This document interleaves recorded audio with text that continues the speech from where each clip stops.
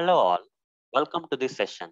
In this session, I am going to answer software testing interview question 32.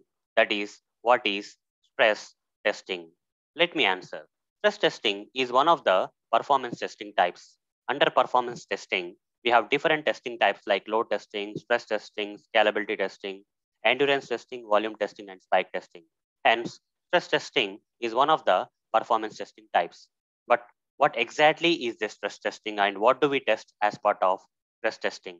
As part of stress testing, we test the application with a user load which is way higher than what the application is designed for.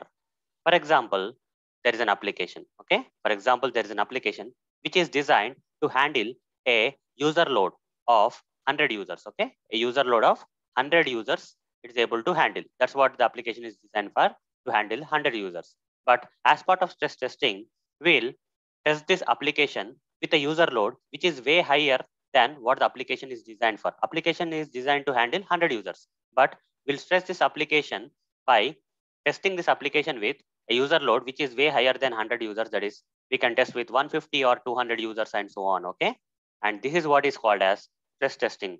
As part of stress testing, while testing the application with a user load which is way higher than what is designed for, we see how the speed and stability of the application is maintained at that higher user loads. That's what is called as stress testing. So hope guys you got the answer for this question.